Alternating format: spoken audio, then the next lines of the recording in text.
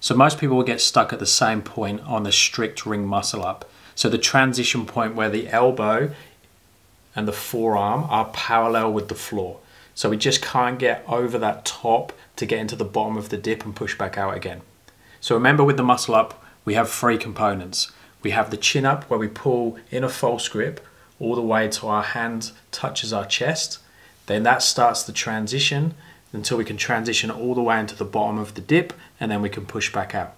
So prerequisite is what we need is strong dips and strong chin ups, ideally in a false grip on the rings.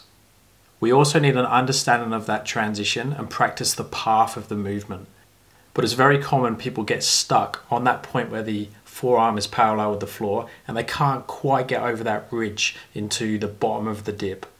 How do we spend more time there? How do we condition and make people strong there to unlock the full movement? And that's where the Russian dip can come in.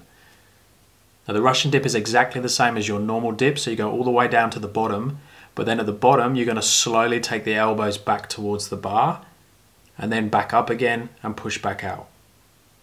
Now when you're taking the elbows towards the bar, we want to try and keep the torso and the legs as close to the hands as possible.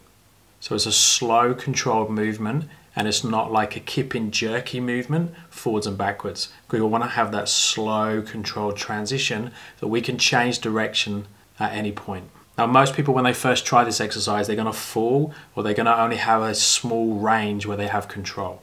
So what we can do is we can put a target for the elbow so you don't quite go all the way down, and then you can slowly decrease the height of the target as you get stronger and stronger with the movement until you can slowly lower all the way down to your elbows touch the bar and come back up again. Now we can increase the time under tension here by doing more repetitions or slowing the movement down. Once we've built the strength on the P-bars, then we can take it over to the rings and do exactly the same thing. So this is often referred to as a yo-yo type movement or just a Russian dip on the rings. So same thing where we do the eccentric, so you come down in an eccentric dip, go as deep as possible, and then you slowly take the elbows down towards that 90 degrees position or parallel position with the forearms to the floor, and then slowly back up again. And again, you might need to go partial range to start with, so not all the way down. And then ideally, you'll even go a little bit below the point and back up again. So when you do it from the bottom up, those 2 points meet each other and you can unlock the full movement.